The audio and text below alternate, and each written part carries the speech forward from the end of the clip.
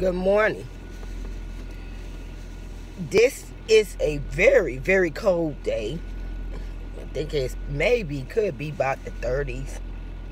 And if you're out and about, warm up cars, make sure your fluids are right. Oil is in the car. You're supposed to let the car warm up at least 10 minutes. And I just thank God for I'm still alive. I just have to thank God I'm still alive.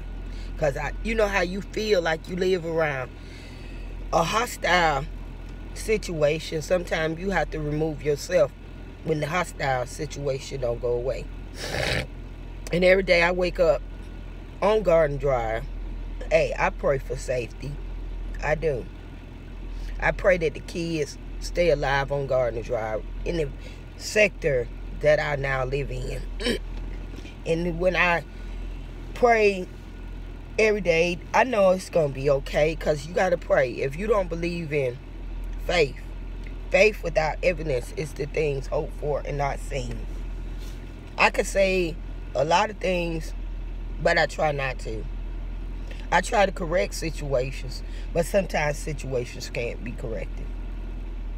My prayers are with the Tribe family, because it is so much going on in this sector.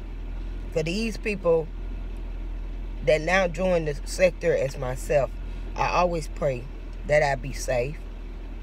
I pray I don't say the wrong things. I've been around the world to so many different places by myself, and I made it, especially out of Mississippi. That's not a safe place at all.